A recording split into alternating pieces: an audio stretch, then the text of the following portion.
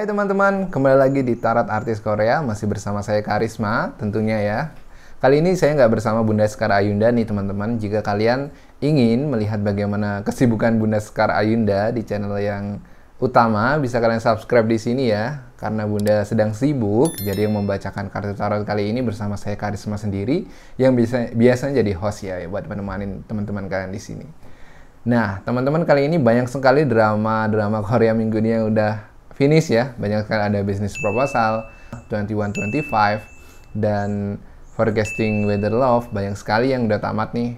Dan saya akan membacakan request subscriber tentang Nam JOO-HYUK dan Kim TAE-RI yang ada di drama 2125 ya buat teman-teman sekalian.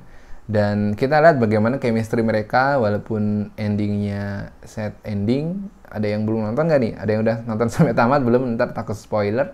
Kita tetap akan melihat bagaimana koneksi asmara dari Nam JOO-HYUK dan Kim TAE-RI. Si Nam JOO-HYUK, si paling jago cinlok. Kita lihat ya.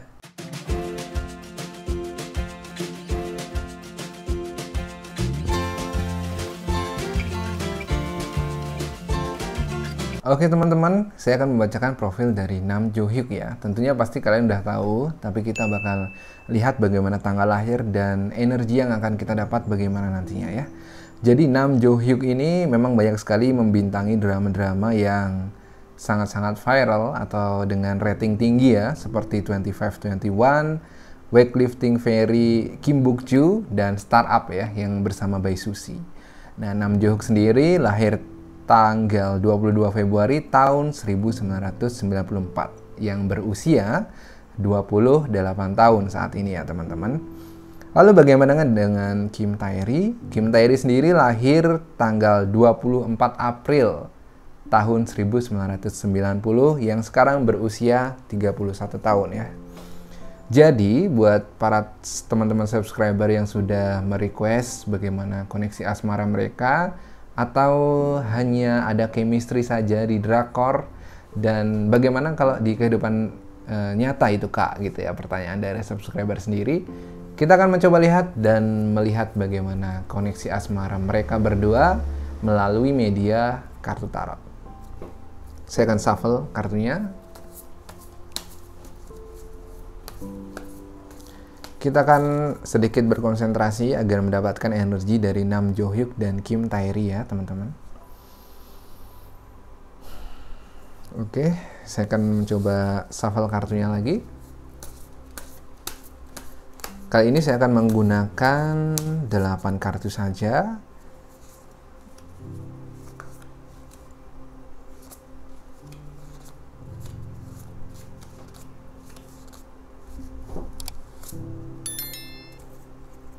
Baik, ini ada 8 kartu dan 3 kartu ini saya akan lihat untuk Kim TAE-RI, dan ini adalah kesimpulan nanti yang kita dapatkan tentang koneksi asmara mereka berdua ya. Kita mulai dengan kartu Kim TAE-RI.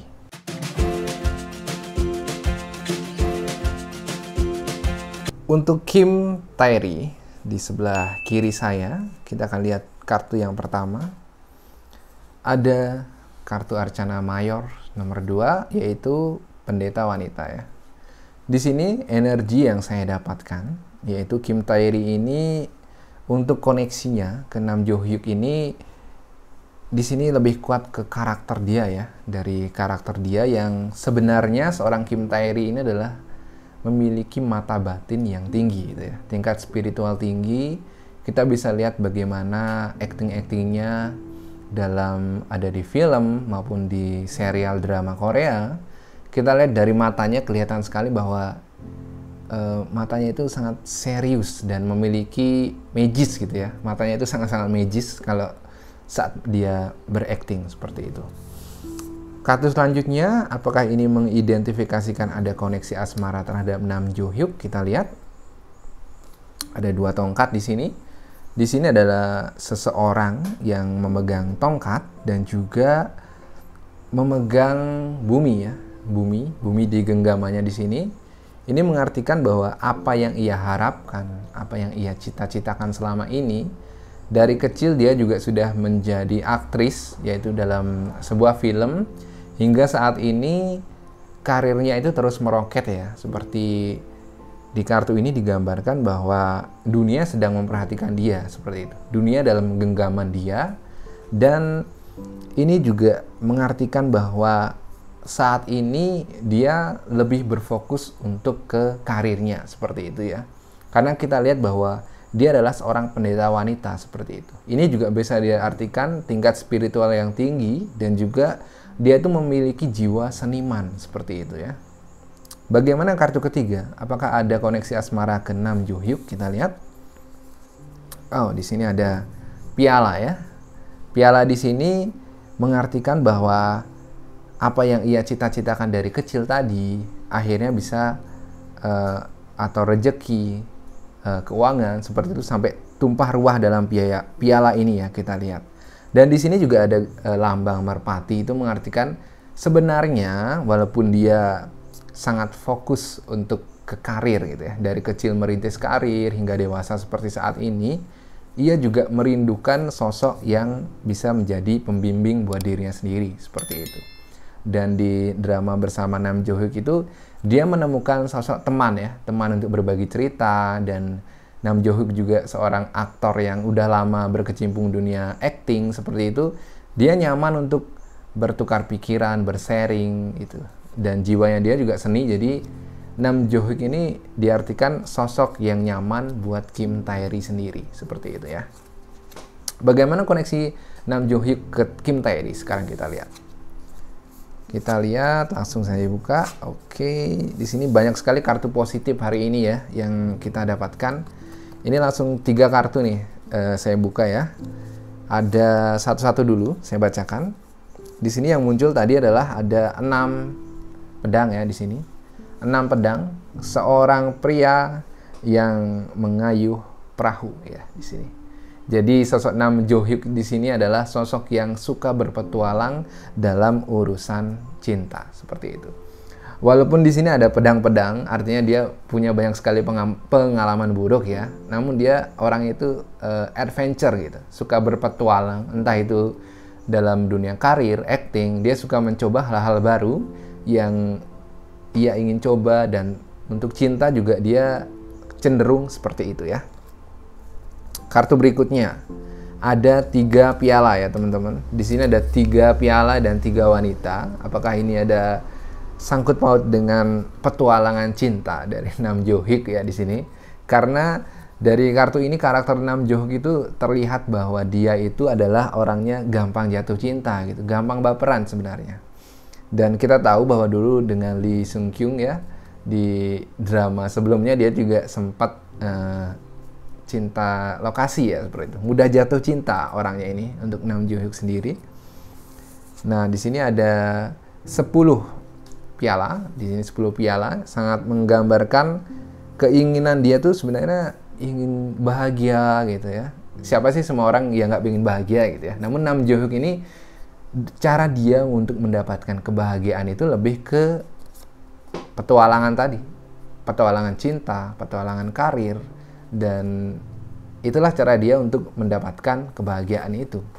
Dan di sini kita lihat bahwa sebenarnya dia sendiri ada ya, kalau rasa-rasa baper-baper, salah tingkah kalau dengan Kim TAE-RI di sini. Walaupun Kim TAE-RI sendiri menganggap dia Nam JOO-HYUK ini hanya sebagai teman cerita yang asik, seperti itu ya. Bagaimana dengan kesimpulan yang akan kita lihat di sini? Ada kartu as pedang dari sisi kiri dari Kim TAE-RI, dan ada sang pertapa ya di sini ya. Jadi dari Kim TAE-RI dan Nam JOO-HYUK sendiri sebenarnya kalau chemistry atau koneksi itu ada banget ya teman-teman. Ada sekali koneksi. Namun dari Kim TAE-RI untuk asmara masih belum. Kalau untuk Nam JOO-HYUK di sini yang memang orangnya mudah jatuh cinta ya. Jadi bagaikan ada sang pertapa di sini. Kalau dia itu ada celah sedikit saja gitu ya, pasti bakal bisa untuk menerima Kim TAE-RI. Namun permasalahannya adalah Kim TAE-RI di sini yang memang orangnya agak-agak susah untuk membuka hati karena dia memang sangat-sangat seniman sejati dan memiliki tingkat spiritual yang tinggi. Jadi jika Nam JOO-HYUK ingin mendekati Kim Tae-ri sendiri, ini memerlukan seorang lain seperti sang pertapa atau yang menunjukkan jalan, atau harus ada mak comblang itu. Dan dia harus bertemu di suatu tempat agar bisa membukakan hati dari Kim Tae-ri. Seperti itu untuk tarot dari Kim Tae-ri dan Nam JOO-HYUK kali ini. Jika kalian masih penasaran, mungkin akan kita buat untuk part 2-nya ya, buat teman-teman yang masih request. Silakan request untuk artis-artis Korea lainnya, dan kedepannya untuk di Korean Tarot Artist ini mungkin akan dibawakan oleh teman-teman kita yang lainnya, bukan hanya dengan Bunda Sekar Ayunda dan juga saya Karisma sendiri, karena ini banyak sekali ya request-request dari kalian, kita biar cepat gitu kita kabulkan. Jadi mungkin untuk penarotnya sendiri akan banyak sekali yang akan menyampaikan hal-hal yang menarik tentang dunia K-pop dan K-drama. Buat kalian yang suka dengan video ini, silahkan like dan share, dan tentunya subscribe.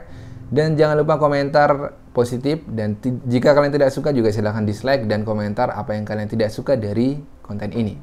Sampai jumpa di lain waktu dan salam!